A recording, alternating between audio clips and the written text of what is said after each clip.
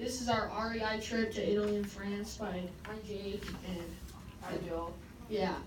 So we're just gonna be traveling through Italy and France, and then this is a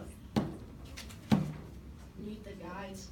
So I was born in Iowa but moved to Minnesota when I was 4. I am now 27. I played 3 sports at Boston College: hockey, baseball, and soccer. And my job, besides being an REI guide, is me and Jake own a company called Seam. We also enjoy traveling around the world. I've been to many places like China, South Africa, Vietnam, and more. I like skateboarding and surfing on my free time also. how does this work?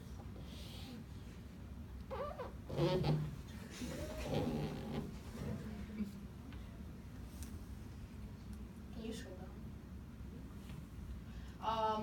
I'm Jake. I was born in Laconia. I'm now 28. I went to college at Cornell, played football and baseball there. My job besides being a REI guide is that I own a company with Joel. I love traveling the world. I've been to the Netherlands, Belgium, Germany, and Switzerland. Jake and I enjoy skiing and playing basketball on my free time.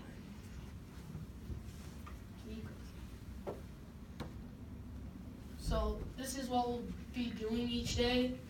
So on our first day, we will be arriving in Naples and going to the Positano Beach. That's like an 2-hour drive. It's a nice beach. On our second day, we will hike Mount Vesuvius. It's a old volcano. It's very nice. Then we'll take a train to Rome, and in the morning in Rome, we'll go to the Colosseum, and then Vatican City in the afternoon. And day 4, we will go to the Pantheon, and then we will take a train to Pisa, and then we'll see the Leaning Tower of Pisa.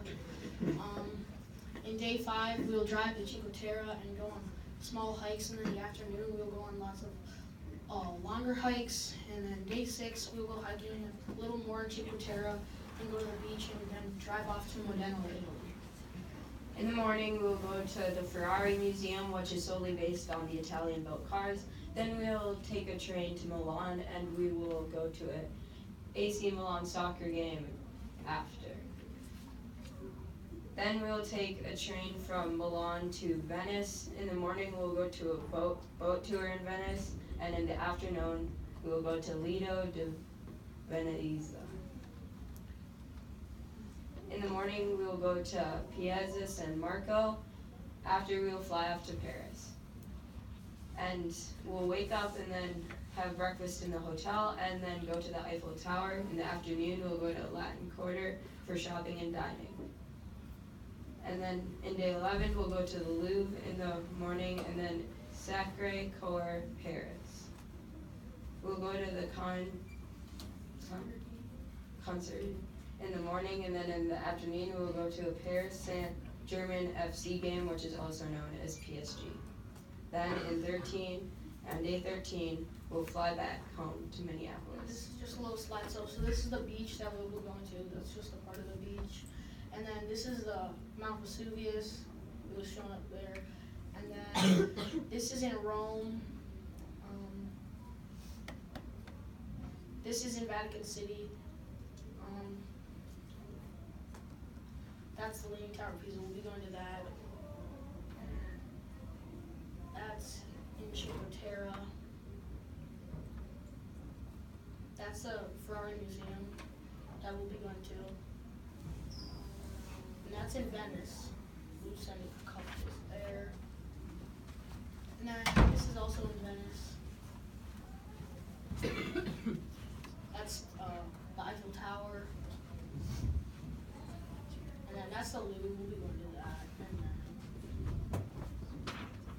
we'll be going to the PSG soccer. So the prices of the trip is kind of expensive because we want luxury and fine dining. The total price per person is $10,999, which is a non-REI member, and if you're an REI member, you can get a discount of about $400 off. The kids' price would be $5,999, and the deposit is $3,000, which is fully refundable 50 days before the trip. The price includes traveling around Italy, fine dining, breakfast, soccer games, hiking in Italy, seeing the Louvre and Eiffel Tower, train tickets, breakfast, lunch, tickets to sites, alcoholic beverages, dinners, flights to Italy, and flight back from Paris, hotels, and rental cars.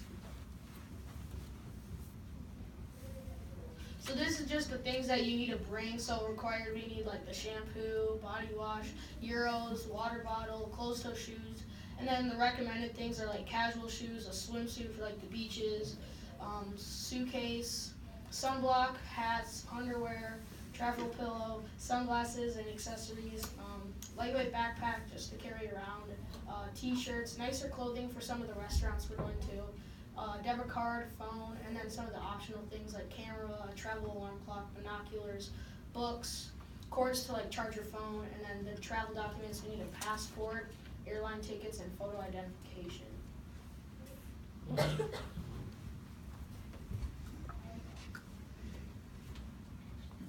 And then the weather during our trip is very nice. The highs get into the 80s in like the lower part of Italy, like Naples and Rome, and then in Paris the highs get into the 70s, but the lows are still the same throughout the day.